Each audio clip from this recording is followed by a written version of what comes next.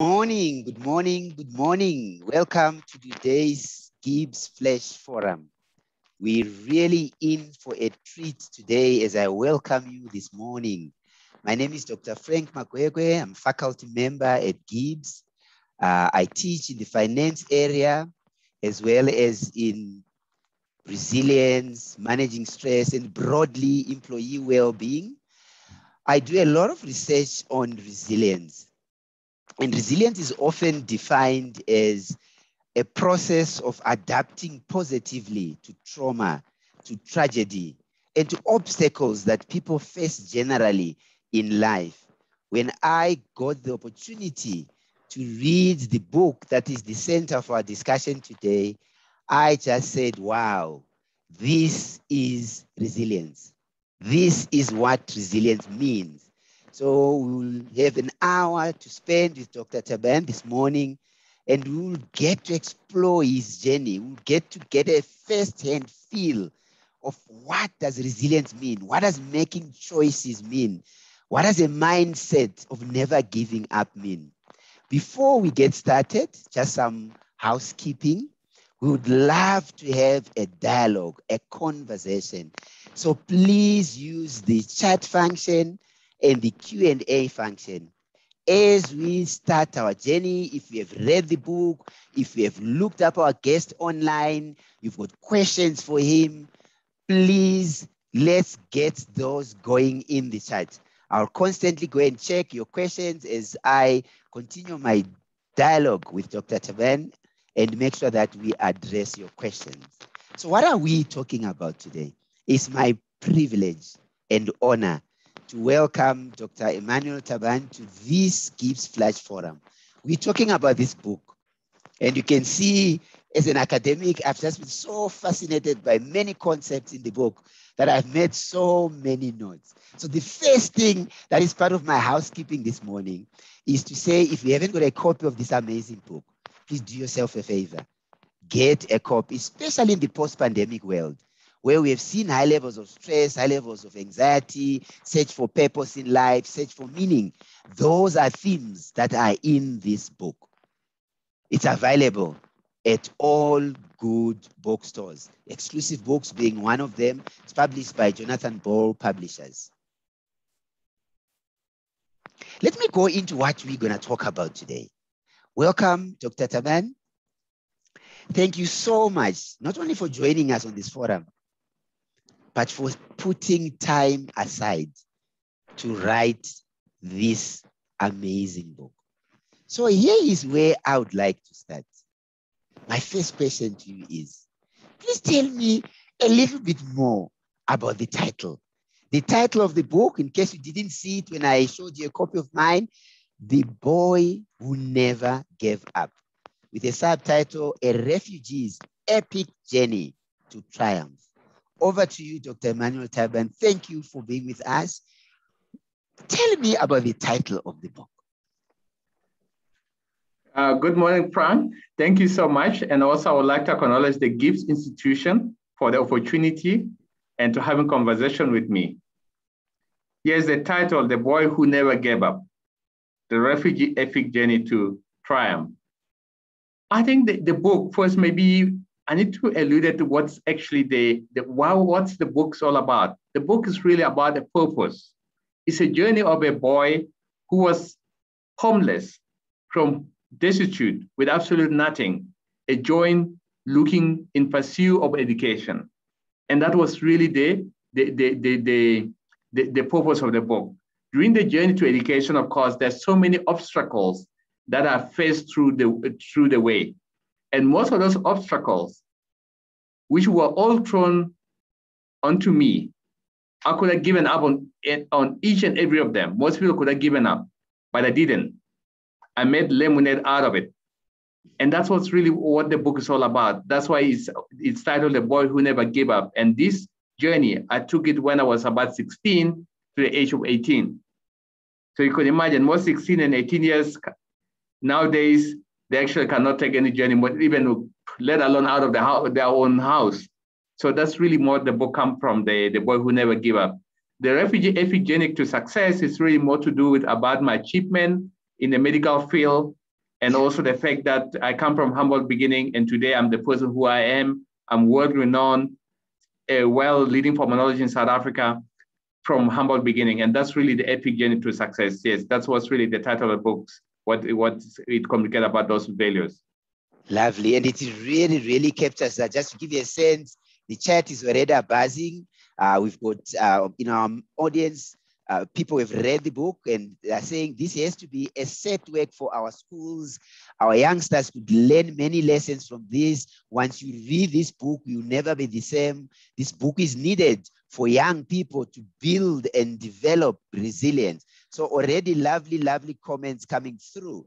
So how I want to run our conversation today is to help our audience get a sense of your being born in South Sudan, growing up, and then certain events that propelled you forward in your journey to be where you are. And in reflecting on these events, I almost label them in my notes that these are choices. So I'll ask you at some point to touch on the concept of choices, but I want to go straight into the book. My other question before we dig into your background is just tell me a little bit about the acknowledgement as well. So I found it quite interesting that you say to my mother, right? Phoebe Stephen, and my father, Bishop Joe Sandry, may they rest in peace. Often I remember even on my doctoral dissertation, you know, it means something deep inside yourself when you acknowledge people at the beginning of a dissertation or, you know, the beginning of a book. Tell me about why these two people, Dr. Taban, in your acknowledgement. I think my mother, of course, she played a very great part in my life. As a child, I remember number one, she got divorced before I was born. And she was assaulted while she was pregnant with me. And of course, when I was born, and she was not educated. She only finished up to standard 2. And for whatever reason, she could pinpoint that I was probably one of the child that could benefit from education as compared to the rest of siblings. Yeah. And she took initiative to actually put me to one of the best schools to get a better education as compared to my siblings. And that's for me, for a mother to pinpoint that despite her having lack of education is amazing. Right. And throughout my life, because mothers play a critical role in upbringing of their children, whether in Africa, whether in Europe, everywhere in the world, educated mothers bring the best out of their kids as compared to uneducated mothers. So mothers are very important in our lives. I mean, if you look in the scenario like South Africa, where 60% of the children are fatherless, especially in the Black communities. So, and if those mothers are not at home, you end having dysfunctional society. And I always say that if a mother dies, the family dies. But if a man dies, the family is still intact. And that's what my mother actually provided for me as a child without having a father. And in terms of Bishop Sandry, of course, when I arrived in South Africa, I had no father, I have no mother, but he took that role and fulfilled those roles for me, that he was willing to mentor me, sponsor me, and spend time with me, teaching me certain things that are of value as a man. And one of the important lessons is about, of course, hard work and productivity. And I remember that he being an Italian, and most people will think that, I mean, he's an Italian, you're an African, you have the cultural difference. But reality is that there's no really cultural difference between the two societies. Work is work. Everybody need to work. Everybody need to be productive. And that's what he introduced in my life. And I think through that, and of course, he tried out of his best to make sure that I get into university, that I finish university. Even after finishing university, whenever I faced challenges, he was always there to me. And one of the important lessons that he taught me, I remember that when I went to a private practice and I have difficulty with my colleagues in terms of work, and I went to him and I was very angry. I want to leave. And he said, you know what? Come, let's go and watch the TV.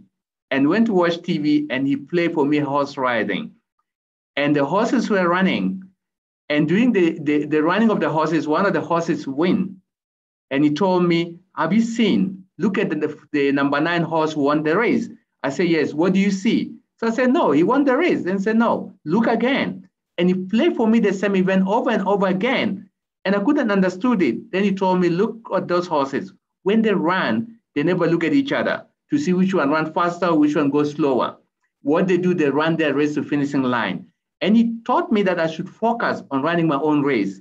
And that probably, those values change who I am today.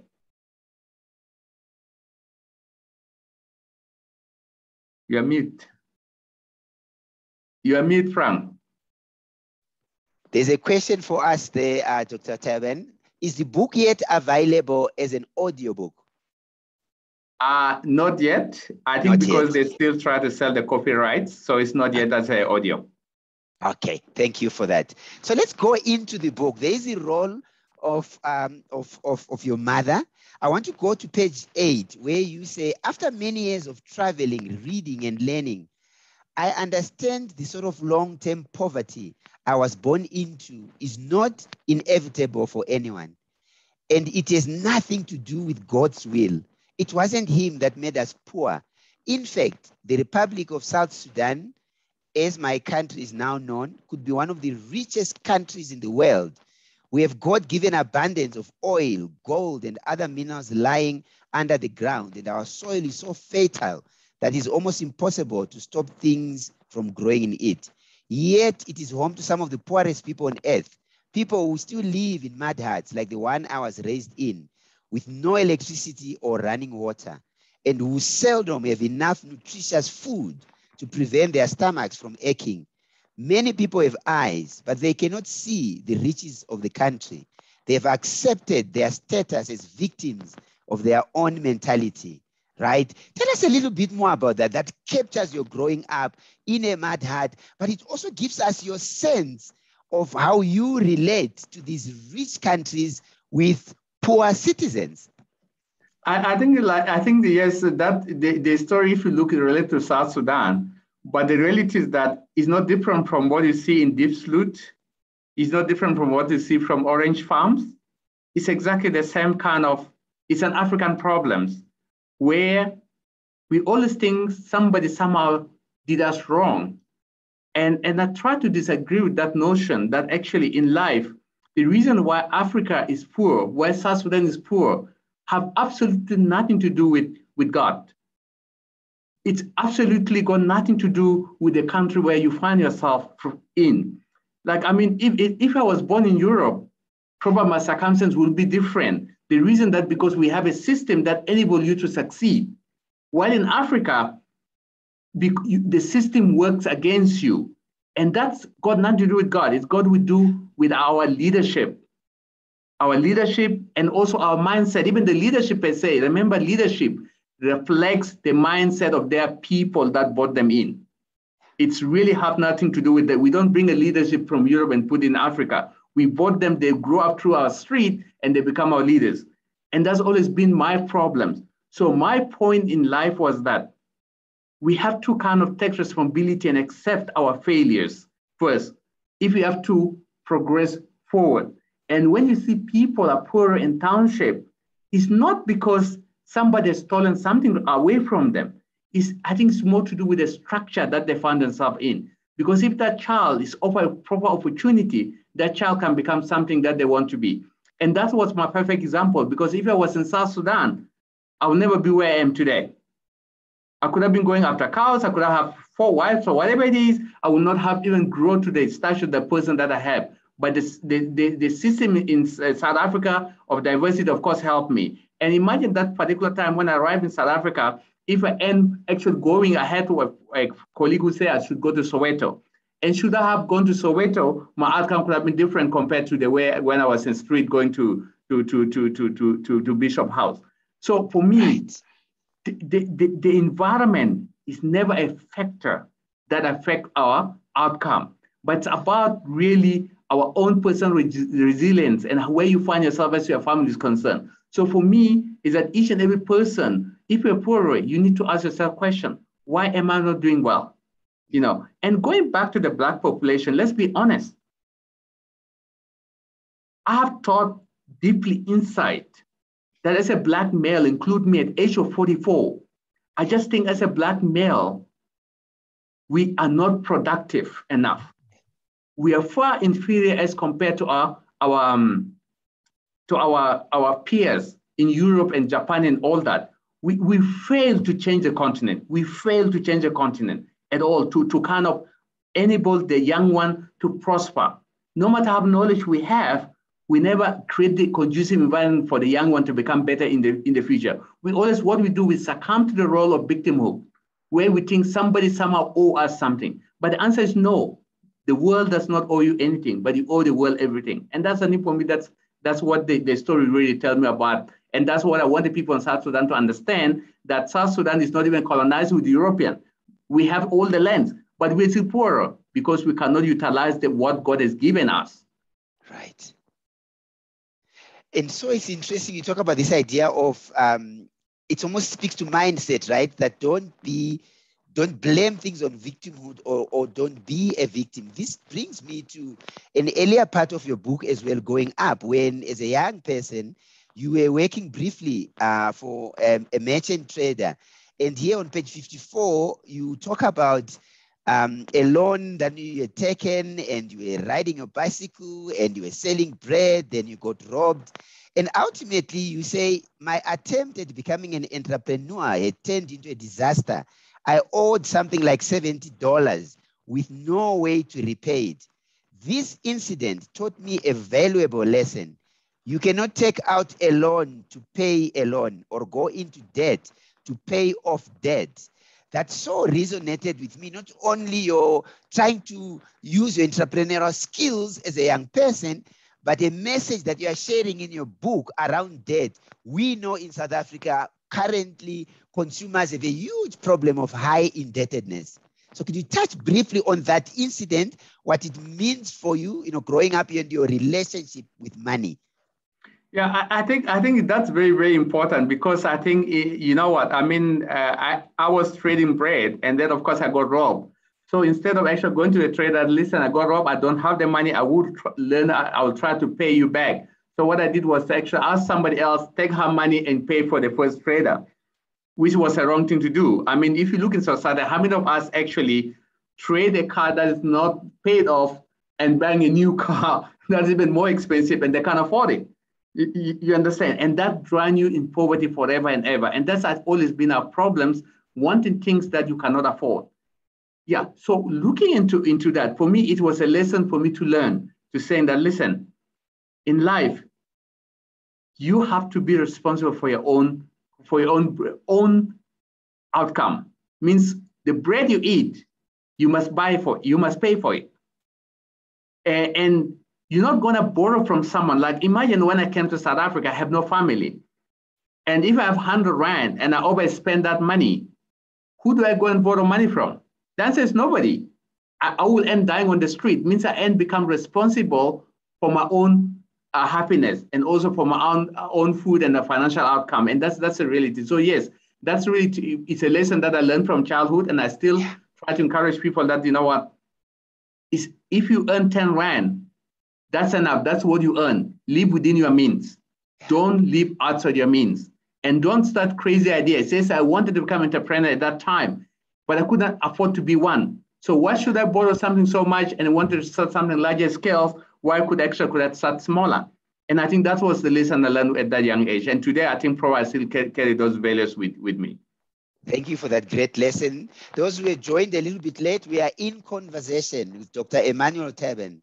He's the author of The Boy Who Never Gave Up.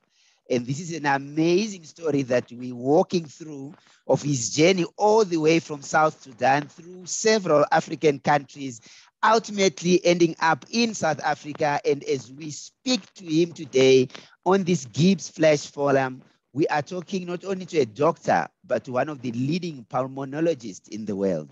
So if you've just joined us, please put your questions in the Q&A as we go. We want to dialogue and answer them, or in the chat function. I want to move a little bit more into your upbringing, Dr. Taban. I'm now on page 64, and I'm intrigued by your converting to being a Muslim that you talk about. You were asked, would you like to become a Muslim? He asked. Yes, I said, surprised by the question and eager to please him. I was as willing to convert to Islam as I had been to convert to Catholicism. I'm sure that God would understand my reasons. I would like to become a Muslim. And of course, not only should you tell us a little bit about that choice and how you made it, please tell us how that led to you going to Khartoum. I think because I was that when I was arrested, I was in White House. Then I was tortured. Life was difficult, and I didn't think that there was any way that I would escape my situation, my predicament. And that's when I was offered that opportunity. It was not by force, but I saw the guy who asked me, Ibrahim. He was very friendly, and that's for me. I said, okay, you know what? I'm not seeing the window of opportunity for me to escape my predicament. That's why I say, yes, why not? Why not running another religion? Because since we run Islam at school anyway, so it's not like anything. So I accepted it. And of course, I didn't probably become a major change in my life. Yes, today I'm not an Islam, I'm a Christian, because I don't think I will ever change my religion at that level, but at least given me an escape to do that. So sometimes in life, we will face difficulties. We might come through a lot of hardship, and then our priorities have to change. And was at that time that I need to change my priorities. Rather focusing on the religions, but seeing how do I escape my current predicament and move forward in my life. And that's what's really what taught me. And just tell our audience here, Dr. Taban, that decision, how did it then lead to you being in Khartoum? Because I've got a question of another choice you made when you were there. Yeah, well, look, there's something very important about me in life up to today. Whatever I do it to the best of my ability. And when I convert to Islam, I've read the Quran with passion. And I could, within 3-4 weeks, I could able to lead prayers. And that actually convinced my captors that I could be a very good convertee. And that's when they offered me an opportunity to go to North Sudan to study Kalwa. But when I went there, it was nice because it was first time that I had breakfast, lunch, and supper. I was looked after very well properly. But the biggest problem that I needed an education. And the Quran could not offer me that education. I could become a world expert in Quran, and that's it. But I needed more than that. And my journey was beyond being a imam, was beyond being a Catholic priest, was even beyond being a pope. I needed to do something else with my life. And that's what entrenched me to actually run away and start another journey. Right. I want to pause there. We're going to take 1 or 2 questions in the chat, but you've just said something so interesting to me. How did you know at that age that, your journey is bigger than being an imam, your journey is bigger than what you're being offered by your captors who had sent you to Khartoum? What drove that inside yourself, that realization at such a young age? I think because from a young age, I went through a lot of hardship in my life.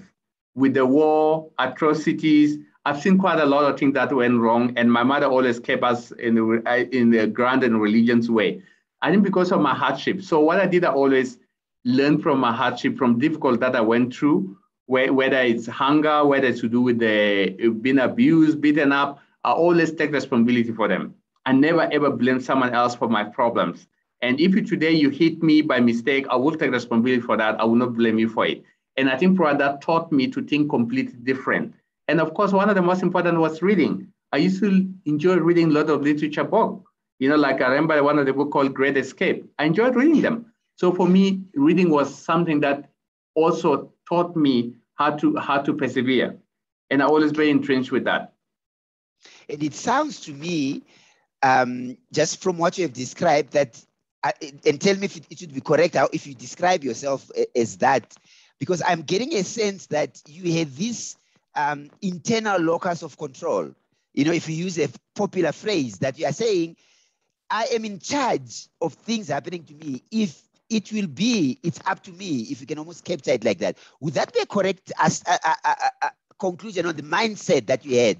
I think you're absolutely right. Everything happens based on you, how you wanted them to happen. They don't happen by chance. Things happen because of what we have pronounced, we set our mind onto. And that's been constant story in my life, was that I set my mind to come to South Africa, I arrive in South Africa. I set my mind of finding education, I find education. I set my mind to become the best doctor, and I did. So whatever you actually set your mind on, the nature, universe, and the world actually will conspire and make sure that you achieve those goals. It's all in our mindset. But again, most of us tend to choose certain paths that everybody walk. And I knew already from a young age that if anybody gonna go right, I will choose left. Right. Yes, it's gonna be a road that is rough. Nobody's been there before. But I know that if I arrive, I'm gonna be the earliest there, and I might actually find the fattest worm that exists there. And that's always been my thinking. And those values actually work for me. Wow. Let's go to the chat. It's buzzing with questions.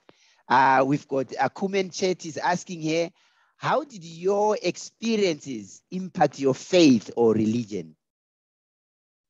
I think look, I have to be honest with you. When I grew up, I was religious because I read a Bible and I read the Quran. And when I was stranded in Addis Ababa, I had a New Testament and I prayed day in, day out. And what I found out that the more I pray, the more I'm not progressing. And I'm not getting any miracles either. But the moment I stop praying and start taking steps toward my dreams, everything becomes realistic. So today, I will tell every young person out there that God only works when you work harder.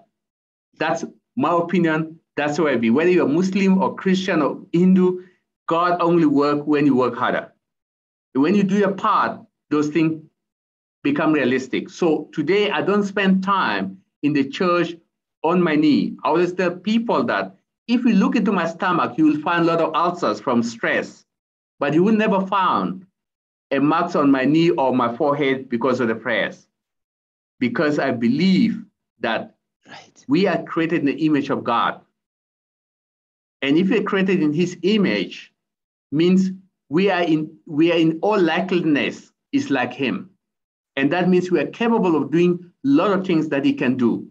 And it's my duty to make sure that I inspire myself to achieve all those things so that people can see that it's not about the prayer, it's not about the church you visit to, but it's about the amount of work, and amount of reading, the skills that you have, that extra for what God loves in you.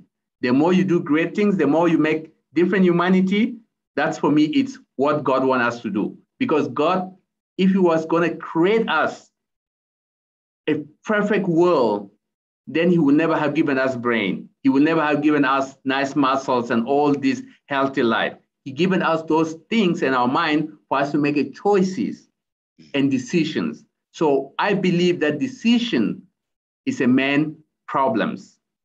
It's got nothing to do with God, because there's nowhere in hell that God would say that the Japanese should live up to the age of 100 and Africans must die by age of 45, 50. It doesn't make sense. The reason Africans dies and suffer at this age is just because we are not productive enough. We have not spent time working hard and changing our circumstances. What happened that every circumstance that happened, we either attributed them to God, or we attribute them to the colonizers that colonized us, which is wrong. The colonizers gone a long time ago. Why are we still being chained down in prison? And that chain, that prison, we lock ourselves in. And I think in my mind, I lock myself in prison and give them the key to the Europeans, say, control me from there, or have the remote control to control me. And I think we need to change that mindset, because I think Africa will survive in the next million years, and there'll be new generation million years, and they will survive. But they will only become better depending on their mindset. So if we have to change our mindset and accept what we have now and changing it and make better out of it, and God probably will love us more. So for me, it's not really about God. God is there, but only work harder the more you're working harder.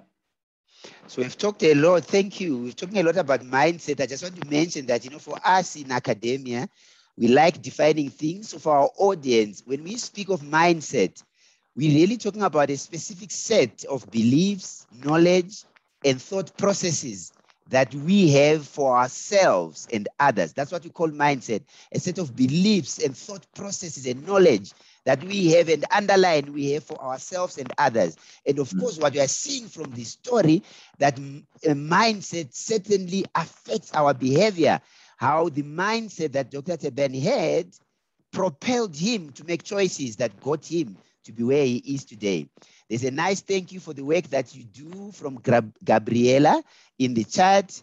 And then there's also a lovely comment around, it's so beautiful, the help that you got from Bishop Josendri and testimony to Catholic values. And now the work that you are doing, we'll get to that as we get close to the end. The work that you are doing on COVID as a pulmonologist, we are not quite yet there. And then there's a question from Saeed Mohammed. How much learning the Quran inspired you to be where you are today? Let me just see. I think there's two questions in one. And then they're just asking, do you still read the Quran today? Does it inspire you? So the first part, the learning from the Quran, getting you to where you are. Do you still read it today? Does it inspire you? Thank you so much, Said. I think the honest really that whether you read Quran or you read Bible, they all talk about love, forgiveness, hard work for your bread, and all those kind of stuff. So there's no book actually talk that just sit down on your bums and you will be rewarded. No. So I think, yes, Quran, Bible is really the same thing for me. They are there to advise you. It helps you with your morality, the way you think, and all that. By the end of the day, we still must use those values to change our path. And that's the reality, yes. Do I read Quran? Yes, I do read Quran sometimes. If they got English version, I do read it. I did read the Bible, but if I have time. But now, because I'm preoccupied, I'm more like using the values that I have known before. Right. Thank you for that. Just want us to move a little bit. I'm coming back, audience. I'm seeing your lovely, lovely questions and comments. I want us to get out of Sudan.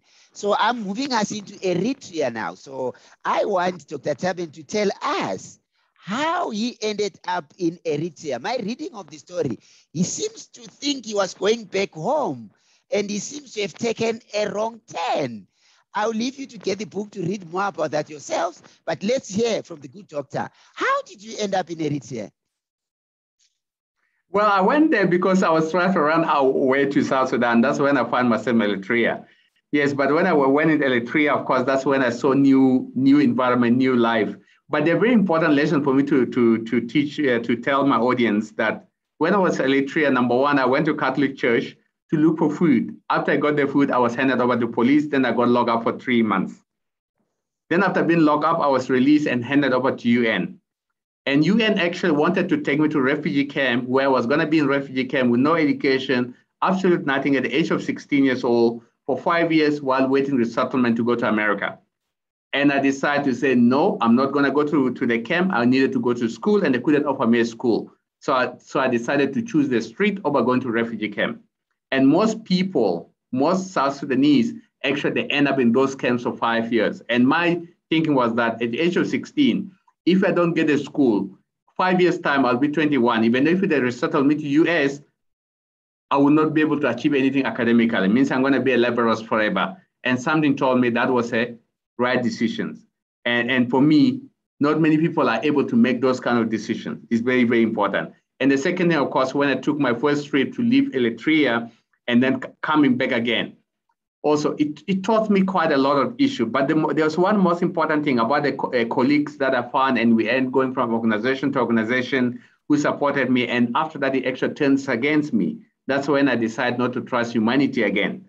So again, it tells you that sometimes we tend to rely heavily on others, while in reality that we should be looking at our inner strength, that we are capable of doing things ourselves. And that's what, for me, what I learned from Eritrea. Yes, I was always in journey, and I knew one thing in Eritrea, that no matter how beautiful the country and the city was, that I was unable to learn the language quicker, and I will not get into education. Means I become uncomfortable. And that's when I took a difficult, painful journey. And that related to our story currently in South Africa. Look, COVID has happened. Most people have lost their businesses. So people have two choices. One of them, to cry fault, waiting for government grants. And the second thing is, of course, to saying the business was meant to die. It has died. I need to create another idea. Or I need to move out of a job or go to Cape Town or somewhere where I could find different opportunity, or change your way of thinking completely because it haven't worked. Now, if the coronavirus has killed your business now, means it was already dying. So it means you must come with a new idea. So my point to the audience out there that don't get stuck into comfort zone. If you're young, if you're between 30 and 50 years old, if you're comfortable, then you have problems because life is a journey. And Africa needed you to do a great things, to be productive and being uncomfortable. Comfortable, yes, you might be staying in Sandton and you're comfortable in Sandton, but think about the child living deep sloot in Orange Farm who have absolutely nothing. Who's going to create jobs to these people? Because the same child is going to come and break into your house and maybe kills you. But if we do something that can enable live those societies, then we can make a great service to humanity. Whether you're Muslim, whether you're Christian, whatever it is. That's what God wanted us to do, is to be more productive and change the lives of other human beings. So there you are in Eritrea, and you are saying to yourself, I don't want to be in a comfort zone, right? I need education. And on page 82, you then say, having decided on my next goal, I caught a bus from the south of Eritrea and crossed the border illegally into Ethiopia, traveling to Addis Ababa and then to Moyale, a town on the border with Kenya. It was a journey of around 2,000 kilometers. Moyale is famous as a center for smuggling immigrants from Ethiopia and Eritrea into Kenya, and in some cases on to South Africa, right? So you made this choice. You don't want to be comfortable in Eritrea. There's a language issue. You need education. I need to be in Kenya. So we've moved now, South Sudan, Eritrea. We're now in Kenya. Tell us what happened, your first attempt at being in Kenya. Audience, bear with me. Let's get a little bit of Kenya, because from the story, you realize that Kenya was the stepping stone into South Africa. Then I'll come back quickly to the chat. I think Kenya was a very horrible place to me on my first journey, because the first journey, number one, I tried to make the journey. I ended losing my money. I almost got killed on the forest, working throughout the night. And I was robbed of all my money, was humiliated, and drove back to Ethiopia side. And that's when I ended working in the restaurant Ethiopia side as a to wash dishes, and also the same thing, serving people so that I can get in return a place to sleep. And that, it tells you about priorities in life.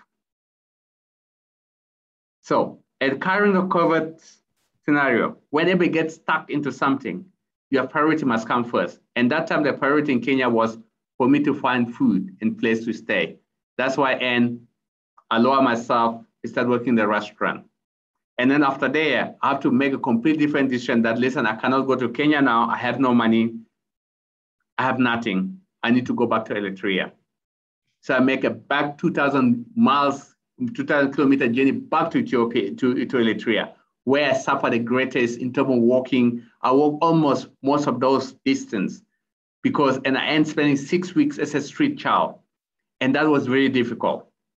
But it's surprising that when I arrived in Eritrea, the day I arrived, 1 week later, I got money. And I was able to decide, now I'm going to go back to Kenya again. I will reattempt the trip. Many of us have started businesses. And when they find hurdles, they give up. They start a small kind of project. They find difficult, they give up. They do research, difficult, they give up. And the question that I think as a human being, we must ought to see the outcome. And we should not give up because of the difficulty that we face. We should be giving up because, not because we can't do it. We must complete the project first. If it's failed, complete it. Once you complete it, then see what happens. But most of the time, once it's difficult project, you complete it, chances are good that you could have hit the jackpot. But we give up before actually we complete the projects. And of course, it speaks to this amazing title, that you gave for your book, The Boy Who Never Gave Up. The theme of not giving up comes strongly, and I'm sure our audience are also now picking up this refugees' epic journey to triumph. We are seeing this epic journey, South Sudan, Eritrea by mistake, Kenya, back to Eritrea, back to Kenya. Really, really epic. Let's take some questions. First question for you, Dr. Taban, is how did you learn to remain focused on your goals? You spoke about the focus that you had to go back to Kenya, for example. Well, I didn't have a friends to listen to. I didn't have a family to warn me.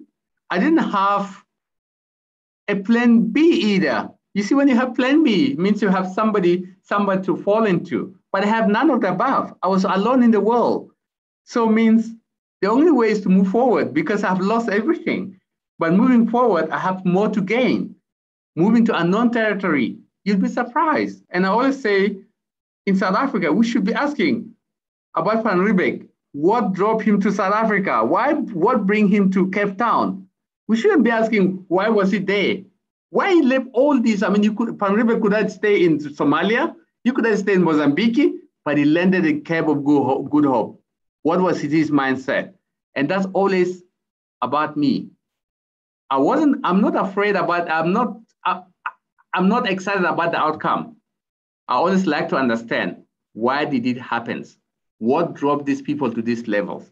And the moment that we start going back and start thinking, why, I think we get the answers. So for me, the focus was that I have nothing to lose, but more to gain. And of course, because the more attempts I do, the more I succeed in it. And that reinforces my belief that in fact in life, I need to take that step. Whether everybody disagree with me, I know that I will get there. I think over time, I developed those instincts within me. Every human being has instincts, but most of us, because we haven't developed those instincts, we can't even make a decision. The reason that because we allowed other people to make the decision on our behalf, no matter whether we're happy or unhappy about it. And that needs to stop. I say, as an MBA candidate, you need to learn how to make decisions because society needed people that can make decisions. And that's what leadership is all about. Wow, thank you. Thank you so much. Lovely comment. Just give you a sense, Dr. Taban. I agree with you. Being productive in your belief and faith is important. That's from Teboho. Again, Kumen Chetty coming back and saying she absolutely loves your response. Human beings, ourselves, we separate ourselves through religion, but the principles, messages remain the same. Well done for what you have done in terms of working hard to be where you are. You are such an inspiration. You are a living epitome of be the change that you want to see in the world, a true inspiration. So lovely, lovely. Please keep the questions and comments coming.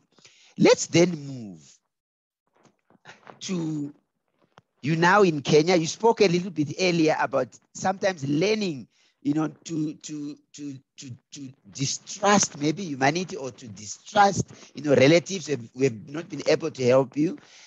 Tell us about arriving in Kenya. You've got a relative there, but it doesn't seem they are willing or able. I couldn't quite tell from the story. You tell us, were they willing and able, or were they able and unwilling to help you? I think initially he was happy to help me, but of course, when he found that I was going to stay longer, and I think he didn't have the will or financial capacity to help me. And that was the reality. I think in Africa, we think that because we come from the same village, means everybody from that village is your brother, must support you. But we've forgotten that when you turn 18, actually, you should be bearing your own cross. You should be making all your own plan because you have a father and mother. They should be responsible for you, not your relatives. And I think that's when they asked me about what is my plan. And then, of course, am I willing to go to refugee camp? And the answer is another 5 years waiting for resettlement. Yes, US is great, but no, I'm not going to wait for 5 years to go to US. My life needs to start going because every day in my life, it means something. The day that I miss, I fall behind compared to other males around the world. So I need to make sure that I move forward. And when my uncle asked me that, then I make that instant decision to leave to South Africa. And that's for me, was not well thought of, but because I already mentioned that I'm going to South Africa, my mind has professed it, then I need to complete the journey. Now, that's always what I tell people about the Great Wall of China. When someone says we're going to build this wall with no machines, and everybody went and built. In Africa, if you tell them, guys, we're going to build a wall in Johannesburg, everybody's going to say, where are we going to get the bricks? But what about water? You find the reason why you cannot do you cannot actually do the task. And after you exhaust everything, everybody's discouraged. And the reality is that I think maybe we must just stop doing a lot of questioning everything, because I think in your mind, if you think of idea, take a step and realize those ideas. The fact that that idea only you thought of it and nobody has thought about it means probably there's something special about it that you would succeed in it. But I'm not saying that we must reinvent the wheel. No, there are certain ideas that are unique to us. Please, the onus is on you to make sure that you make them realistic. Right. We are in conversation with Dr. Emmanuel Taban, a leading pulmonologist. We are talking about this amazing book, The Boy Who Never Gave Up. I am sure you'd agree with me that this GIBS Flash Forum is ablaze with ideas, information on how can we better our lives? How can we develop that mindset of just wanting to explore what's out there, that mindset, to constantly be improving our lives. You heard earlier on from Dr. Taban, he mentioned it briefly, you may have missed it. He said the idea of going to Johannesburg was not well thought of. And I was quickly trying to find the part in my book where he described that. Please, if you haven't got a copy of this book, do yourself a favor. Published by Jonathan Poe Publishers, available at Exclusive Books and many other leading bookstores. We go to page 102. And here we read, the evening before I had bought a Coke and had noticed that it was made in South Africa. I was surprised that Coke was not produced locally in Kenya. That thought still lingered in my head. I am going to go to South Africa. I told him, he's talking about his, a conversation with his uncle here. Okay, he said, obviously surprised. When are you going to South Africa? So that's what he meant when Dr. Taban is telling us it was not well thought of. The idea was triggered by seeing it in on the can. So he didn't set out from South Sudan to say, I'm going to South Africa, right? And what we are hearing from what he's sharing with us is being flexible in our thinking. It's being open to explore new adventures should need arise. So let's move fast forward, then we'll go again, to questions. Before we do that, there's a part of the book before we get to Kenya that I felt was quite emotional that I'd like you to touch on briefly. You talk about on page 96, by now I'd accepted that I would not be returning to Sudan anytime soon and that I should try to reach another place where I could get an education. I learned to cope with cold or wet nights on the street. I hardly noticed the hard pavements or dirty doorways because I felt that these were just the hardship you should expect when you were wandering as I was. I had no blanket or pillow, and often I lay simply on bare concrete, hugging myself to keep warm. I might not have known what my ultimate destination would be, but I did know that I was on a journey and that I would never give up hope of reaching a good destination. That thought kept me going, and I could manage without food and without showering most days. I guess I must often have smelled bad, but I didn't care. Pride was a luxury I could not afford. I could keep going because I had nothing left to lose, but everything to gain. Firstly, what emotion do you experience as I read that paragraph that you wrote so vividly, visceral, telling us what you were going through? What emotion do you go through as a 44-year-old now? I'd like you to touch briefly on that for our audience. I think for me, that's a part of the book that whenever I encounter difficulties, that's a part that actually become emotional, sometimes shed some tears. And that probably was the lowest point of my life, where I tried to sink deeper and there was nowhere else to go. When you reach to the bottom, that was me. And from there was only one way, upward and forward. And that was that moment. And yes, I didn't have clothes. I was smelling. But let's be honest. Who cares? It was me. You understand? I didn't have a girl to impress. I didn't have a family to impress. I was surviving. It was survival mode. And that was the moment that probably mentally I become very strong. Yeah. Decision making, I become very strong. And that was a moment that I was not longer afraid. That was the moment up to today. I don't care. Because nobody could have told me anything. Nobody cannot tell me today that what you're saying is rubbish. No, it's not. I know what I'm talking about because I've been there. I've been to the lowest. But today, I'm on the highest. And because of those hardships that I went through, that's why I always embrace that part. And I would always like to read to my kids. I wanted them to be aware of that, listen, their dad is not just on the TV. Their dad used to be nobody. And today, anybody in this country can become anything in their lives. But you have to learn how to take the road where nobody walk. That's a constant theme coming through. Yeah, you have to do that. And also, I did mention initially in the beginning that about being a Black male in Africa and South Africa. I would like to, most of the Black males, I'm not, you know what, I'm not racist, but think back as a male, have you done enough in South Africa, in Africa, to make this continent a better place? Have you worked hard enough to change a lot of lives? Because it's our duties to make sure that our women, our children will have a better future. Have we worked enough? Have we spent time? Or are we just wanted to have a quick fix so that the society can look at us, look, I'm driving this fancy car, have expensive clothes, whatever? Or are we enough to be happy in Sandton and close our eyes and forget about deep sleuth? I wanted everybody to think, the fact that you say Sandton, think back about those people, because those are people that actually represent you. When you're successful, as long as those people are poorer, you don't get respect. You respect only when we can change the lives in Soweto. We can change the lives in Tembisa. We can change the lives in Orange Farm. If we cannot change the lives of those children, then my dear friend, you're not successful. And that's for me, it's our duty as Africans that we need to cavitate to our own people. White people have done very well wherever they are. They've done very well. But for us Africans, I think we need to start thinking globally.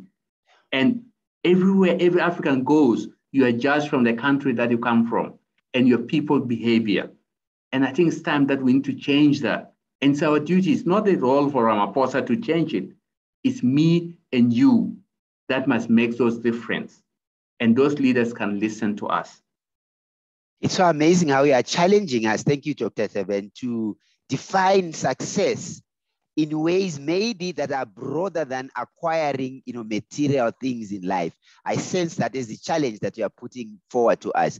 I'm just going to go to the chat as we approach end of this hour. I'm sure a lot of our audience here, they want to know, so what happened from Kenya, to South Africa, and how did you become a doctor? I want to finish on that. But before I do that, one or two questions, then we move. One of the questions in the chat from Jeanette Johnson is saying, would you say that half your battle was won through determination and grit to achieve your vision? I think, yes. I think determination, determination provides is very important aspect in everybody's lives. Determination by definition, when you find a bit of hardship and you just march on, that's determination. When you run a comrade and you feel tired, but then you decide, I'm going to be running introspective, I'm going to fall down, rather fall down than stopping. That's a determination. When you find hardship in your assignment and you decide to work throughout the night, that's determination. Yes, I think determination provides what defines me. But one of the most important aspects I want to, because we almost, I think the time, I see the time is like against us. But one of the important things, of course, when I arrived in South Africa, I only did 5 years of school. Then I went to what we call Lukwatini to attend the school because I didn't have any certificate next to border of Swaziland. And I did standard 9 and 10. And I ended passing with age of 54. I passed with a marks of 57%. And that particular moment, I was offered to do electrical engineering at Vets Technicon.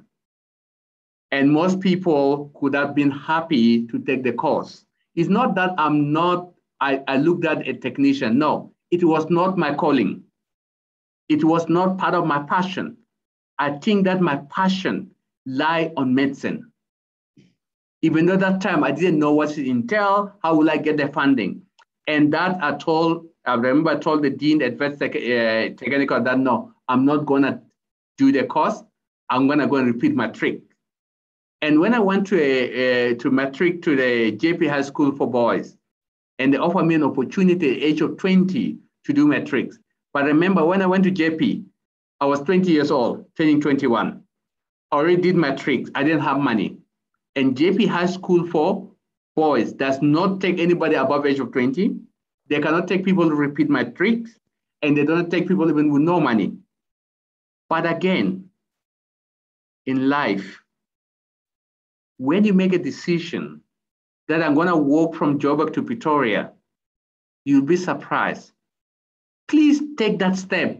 Walk. You'll be surprised what help, support can come along your way. And at that time at JP High School, I sat on my friend to ask them. And the headmaster, the deputy headmaster, he looks at me and say, come on Monday, and hoping that I will not come back. But I didn't see myself as being 20 years old. I didn't see myself as being poor. I never seen somebody who has failed matric. I come back with confidence to him and say, yes, I'm ready. I want to go to school. And I put him in the corner, and he didn't tell the headmaster. And guess what? He allowed me to repeat matric at the age of 20. I was the only person in the history of JP that actually did a matric at the age of 20. And of course, I didn't disappoint. I did very well. So the opportunities are going to be there. So stop looking at your age. Stop looking at your disability. Stop looking at your color. If you go to interview and you fail, please don't blame racism onto it. Don't blame your color on it. Don't say because I'm a female or because I'm black. No.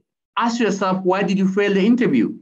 Means you're probably not good enough. Or maybe that's not where you're supposed to be. Maybe you are supposed to be somewhere else. So people need to start taking responsibility on their own action and start asking that deeper question within themselves. Wow, and I have to read this one as we start wrapping up because we've got Tumisho Marco here in the audience. This is what the message says for you, Dr. Taban. I had the pleasure of meeting and schooling with Dr. Taban at GPI School for Boys when he first arrived in South Africa. Every element of his story was shared with me as a young man almost 20 years ago, and how he has overcome all odds gives me continued courage. So there is somebody who knows you. Another question says, has your journey made you a tough parent? How has it affected your parenting? Maybe we can rephrase it like that. No, I think that's very important because I have 3 daughters, and I always tell them, I remember my daughter come and she came with 78%. And she say, then I said, no, I'm not happy with it. Then she asked me, but Daddy, I did very well, 78%. I said, no, tell me about the food you eat. Is it 78% or 100%? Then say 100%. I said, no, I only accept 90% because you got my brain. And of course, now she average her marks 86% every time. It's not like to tell her because I know that she can do it. I believe in there. I would not have problems if they get 75% after studying hard. But if they haven't studied hard, they're watching TV all the time, they get 75%, I'm not going to accept that. So for me as a parental, we should be asking our kids to reach for goal. And you must accept, if they get 40%, it's fine, provided that they have worked hard for it, they've tried their best. But don't tell me they try their best when they spend time on TV, they're not doing any work. No. So there is a question on parenting. I think we're exactly at 11 o'clock. It's been an awesome GIBS Flash Forum. We are in conversation with Dr. Emmanuel Taban. He's got this amazing book, The Boy Who Never Gave Up, A Refugee's Epic Journey to Triumph. We cannot do justice in an hour on such an amazing book and such an amazing life. Please do yourself a favor. The book is published by Jonathan Ball Publishers, available at Exclusive Books and all good bookstores. Get yourself a copy. In concluding, Dr. Taban, thank you for this awesome hour. What is the one thing about your journey that you can tell the audience from poverty in South Sudan to a world-renowned pulmonologist? What I will tell everybody that life is a journey, and every journey must have purpose. And every journey, in terms of purpose, during our journey of purpose, of course, we do encounter a lot of difficulties, hardship, and they're there to teach you lessons. They're there to make you stronger. They're there to reinforce your belief. The most important is that never, ever give up. Please owe it to yourself to complete your journey. Our journeys are all different. Your journey is not like mine. Mine is not like yours. Please own your journey, because at the end of the day, you need to tell the young generation, how did you take your own personal journey? So please don't give up on your personal journey and make the best out of it. There you've got it, the one-liner, and that's exactly what the book says, the boy who never gave up. It's unsurprising that Dr. Taban concludes by telling us to not give up. Thank you so much for joining us on this GIBS Flash Forum. Thank you so much, Dr. Tab, for this amazing hour that you gave us. We know you're busy in your practice. Thank you for sharing your wisdom with us. I'll now hand over to my colleagues and thank them for making this webinar happen. Thank you, JD, and thank you, team.